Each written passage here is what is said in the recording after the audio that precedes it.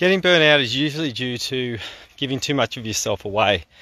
Now I'm just walking up this hill, burning myself out with exercise right now.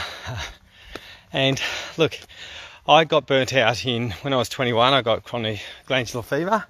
So I know what it feels like to not be able to lift your knees up too high.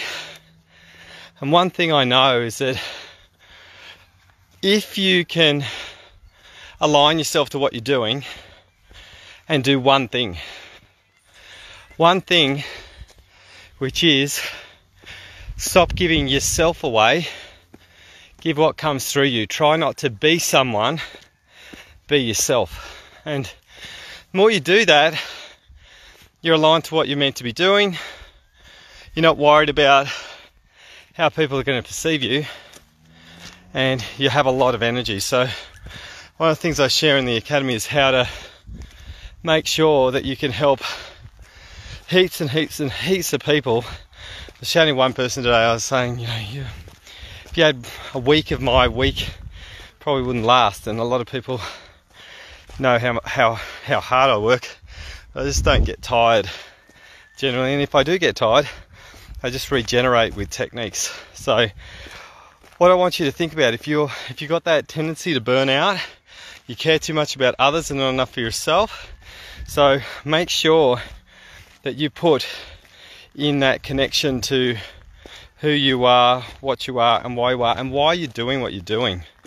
Because if you're not sure, and you don't have a plan, I was chatting to someone today who doesn't really have a plan, a future plan for life, and that is always going to lead to disaster, because you're going to be reacting all the way through it and you're going to have problems. So that's another thing that can lead to burnout, is having no clear direction for where your life is going. So if you want some help with burnout, come and jump on my evolution page and get some help. Like, I do some meditations and stuff on there, and if you want some help, I can break you open and show you where you're leaking your energy out.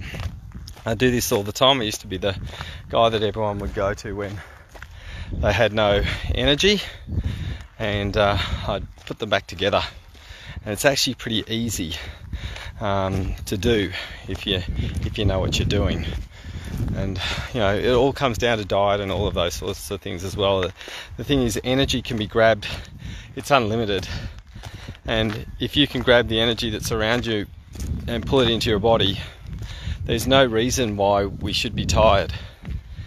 We get tired simply because we don't know how to grab it most of the time.